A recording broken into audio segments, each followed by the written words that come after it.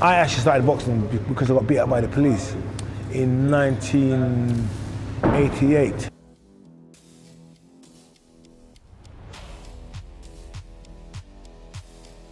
That was the first introduction to boxing in the sense that even though I was training boxing, I wasn't really fighting boxing.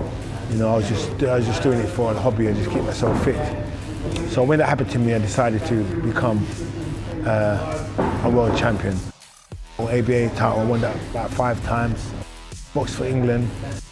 Boxing opens up a lot of doors for you. So I stopped hanging around with the guys on the streets, stopped drinking alcohol, stopped burning the weed, the marijuana, you know, and decided to let me just focus. And I won the ABAs quite easy. I stormed through it. After that, I could have gone Commonwealth Games, but I decided at the age I was at 25 to actually just turn pro because I had knockout power. To be fighting for the world title 5 days before my mum passed away. So my mum passed away in the house.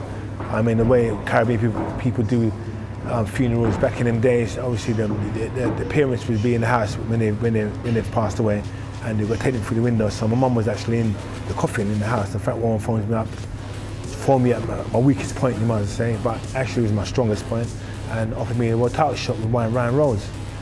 And that's when I actually I felt like I had got nothing to lose. Fought Ryan Rhodes. Knocked him out in 2 rounds.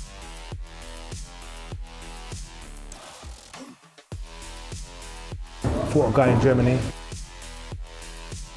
And I got an eye injury.